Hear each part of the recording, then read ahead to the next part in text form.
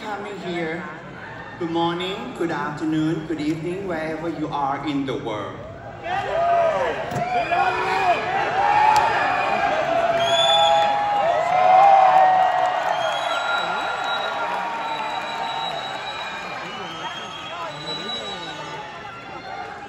It has been 70 years that Miss Universe organization ran by men. But now, time is up. It's the moment really for women to take the lead. Welcome to the new era of the global women's empowerment platform.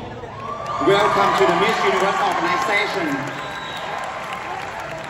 From now on, it's gonna be ran by women, owned by trans women.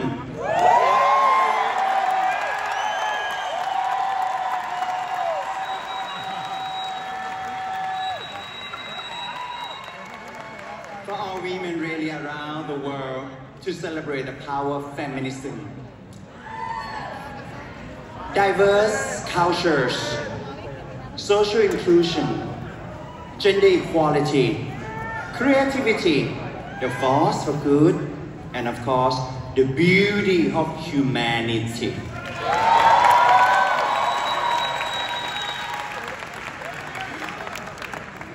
When I was born as a trans woman who got bullied and sexually harassed by my own teacher when I was young. Plus, I was not accepted by society because they did not want to embrace my differences. But guess what? Thank you. Thank you.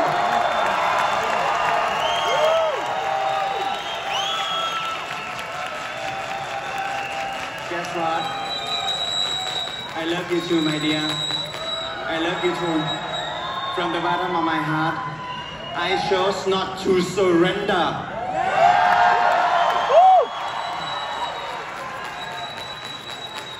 I turned pain into power, and I turned life lessons into wisdom. This stage, called Miss Universe competition, we can elevate all women to feel strong enough, good enough, qualified enough, and never be objectified again.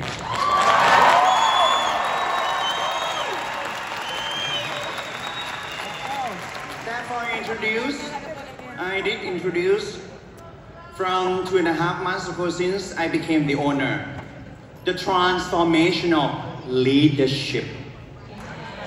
That is the concept really, in order to enhance the organization's long-standing values and heritage as guiding light, shining bright to the future glory. This year we collaborate with Impact Wave, that is a non-profit organization and also the social media platform, to create the measurement, what we call here audiences engagement and impact. So you guys actually determine who deserves this leadership award. Are you ready? Are you ready? And the leadership award this year, the winner is... Oh my goodness, I told you. The result comes from you. You can check up in the social media. The highest score, the highest engagement. Tell us the winner! She's a daughter of the garbage collector who made her way to the top and became Miss Universe Thailand!